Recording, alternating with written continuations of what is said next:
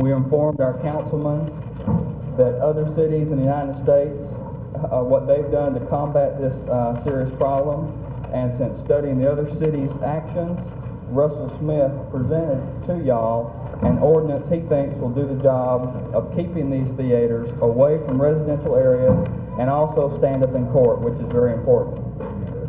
It's a very emotional issue. It's fraught with legal technicalities. It's a very physical issue. And the reason it's so, because God put in all of us a very strong physical drive.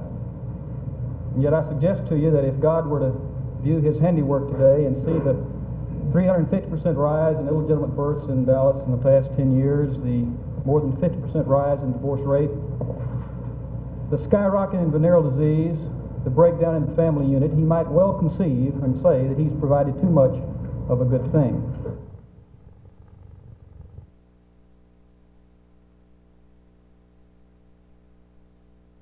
So in my opinion, drugs and alcohol is more detrimental to society and to your community than pornography is. No one has to go in my theater or any other theater in Dallas, Texas, or anywhere for that matter. You pay $5, you're 18 years old. These people are bringing up their children.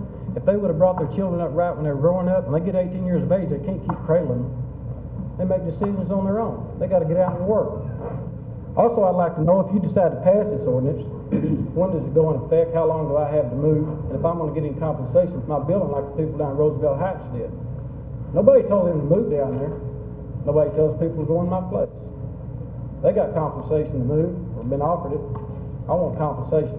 If I have to move, I want to know if my license can go with me to another theater, because I intend to stay in business. If I have to go all the way to the Supreme Court, I'm going. I want a rebate on my license for $65. I'm really hot. I paid $8,800 in taxes in 7 months since I've been there. The city got it. That's just me so far. That's not the rest of these characters that's in the business. You know? I'm not down here protecting the other people either. I'm an independent person running my place just like you if you own a washed chariot.